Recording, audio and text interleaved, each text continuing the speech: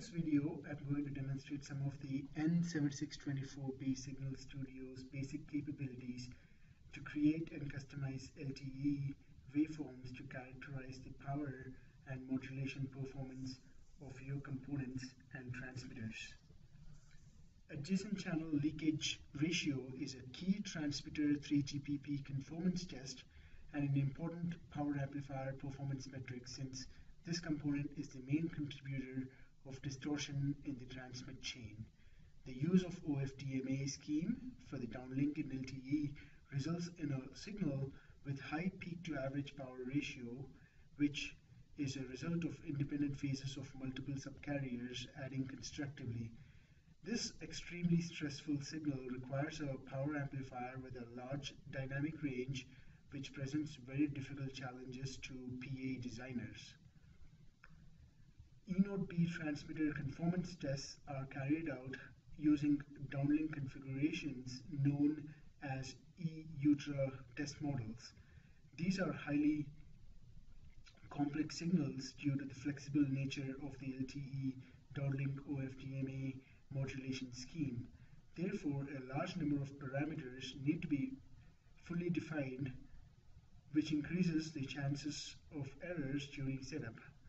Signal Studio software N7624B eliminates this uncertainty and decreases the setup time by providing predefined setups for all three classes of E-Ultra test models.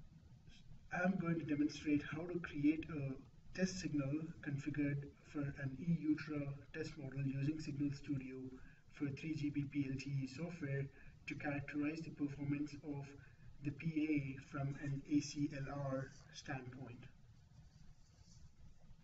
We are going to create a 5 MHz LTE FDD downlink signal configured for the E-Ultra test model 1.2. First, using the software. Set up some basic parameters for the vector signal generator, such as the frequency of the carrier signal, the amplitude, and turning the RF output on. So for that, I will go into the instrument menu and go into the frequency parameter and set the frequency to be 2.14 gigahertz and the amplitude to be 0 dBm, and turn the RF output on. Next, I am going to reconfigure the default basic LTE downlink carrier for E-Ultra test model 1.2 and 5 MHz bandwidth configuration using the test model wizard. So as we can see, by default, Signal Studio has populated the carrier setting to be a basic LTE FDD Release 9 downlink with fully filled QPSK 5 MHz utilizing 25 resource blocks. So I am going to go into the downlink section on the left side and click on the test model wizard, and you can see that by default the test model type is E-Ultra test model 1.1 with a system bandwidth of 5 MHz. So I'm going to change that to E-Ultra test model 1.2, and as you can see down here, the test is applicable to measuring the ACLR performance of your component.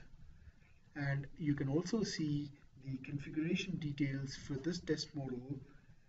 Signal Studio's test model wizard provides extensive information for each E-Ultra test model, including 3GPP test use cases and related parameter details such as the number of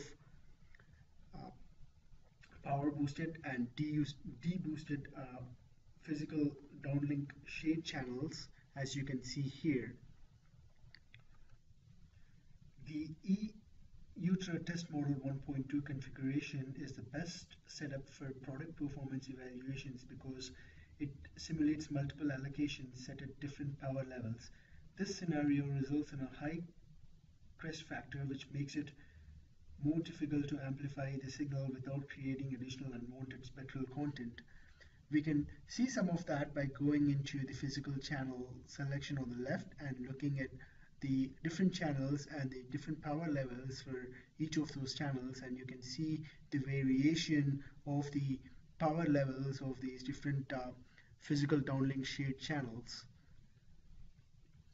With this automatically all set up for us by just selecting the right test model, we can then go ahead and generate the waveform by clicking on the generate waveform button, and then you can further go and download the waveform to the vector signal generator.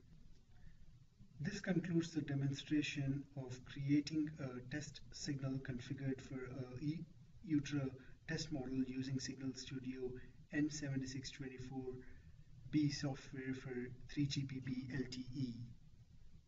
Thanks for watching.